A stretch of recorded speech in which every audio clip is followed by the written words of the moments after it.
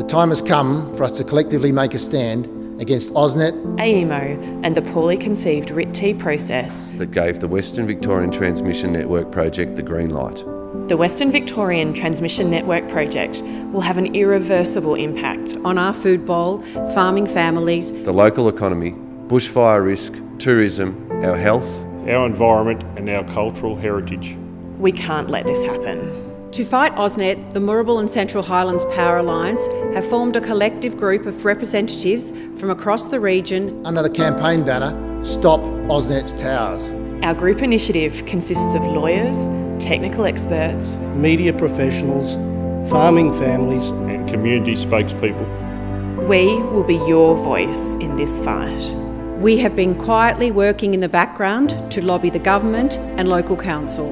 But our biggest achievement to date is the legal case we have been building against AEMO and AusNet. We must take legal action because this process is fundamentally flawed and allegedly unlawful.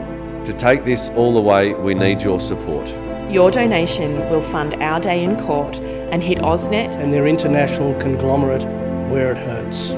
Together, let's stop AusNet's towers.